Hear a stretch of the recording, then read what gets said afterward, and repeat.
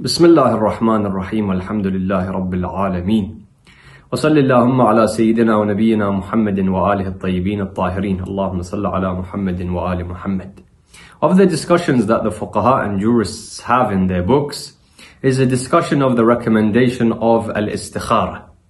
When we speak about al-istikhara, normally that which comes to our minds is the istikhara done through the Holy Quran or with certain prayers, where I'm directed as to whether this action is good for me or whether that this action should be avoided.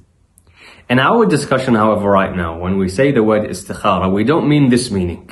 So we're not referring to using the Holy Quran or using tasbih or using salah to be guided in a certain way. Rather, when we use istikhara, we're using istikhara in its original meaning mentioned in riwayat and ahadith, which was literally asking Allah subhanahu wa ta'ala for the best of my affairs and asking Allah subhanahu wa ta'ala for the best outcome. For al-istikhara literally means talabul khair min Allah ta'ala. And the fuqaha and the jurists say that this dua of asking Allah subhanahu wa ta'ala for the best outcome and the best in my affairs is something that was highly recommended in a number of situations. For example, when a person was going on a journey, especially if there was confusion or fear, or any important task, any dangerous tasks, any tasks where I have confusion. In fact, certain fuqaha said that any big event in a person's life, or anything of importance in that person's life, before the event, they should do this dua known as al-istikhara, or asking Allah subhanahu wa ta'ala for the best.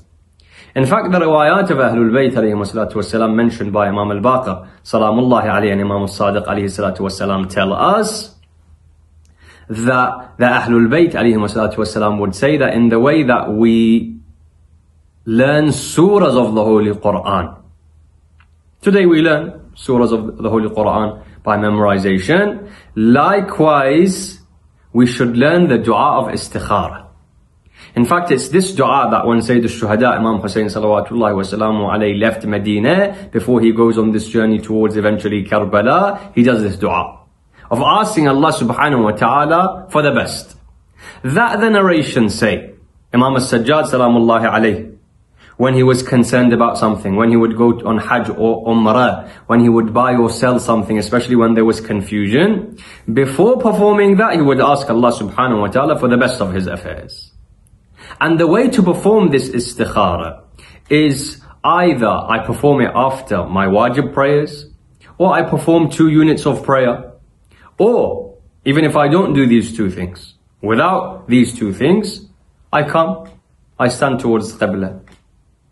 After praising Allah subhanahu wa ta'ala, reciting salawat, doing tawassul with Ahlul Bayt alayhi salatu wassalam, the recommendation mentioned is to say, Astaghfirullah bi rahmatih. Astaghfirullah bi rahmatih after Bismillah and salawat and tawassul and hamd and dhikr.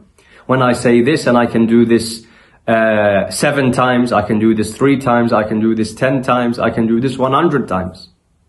On doing this, I ask Allah subhanahu wa ta'ala for the best in my affairs.